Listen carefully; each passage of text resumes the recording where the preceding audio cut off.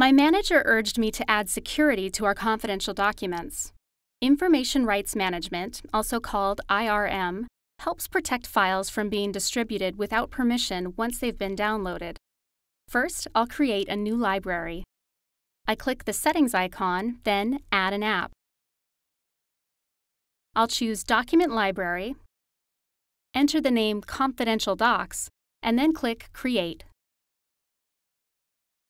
Notice that my new library appears in the Quick Launch under Recent. I click Confidential Docs to open the library. I select the Library tab, then Library Settings. On the Settings page, I click Information Rights Management. I select the option to restrict permissions on this library on download. Under Create a Permission Policy title, I enter Company Confidential. Under Add a Permission Policy description, I'll type Internal Only, Do Not Discuss with Anyone Else, and I click OK. One more thing.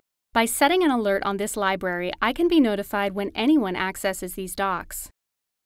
In the Quick Launch, I click Confidential Docs. I select the Library tab, click Alert Me, and choose Set Alert on this library. I'll accept the default settings, then click OK.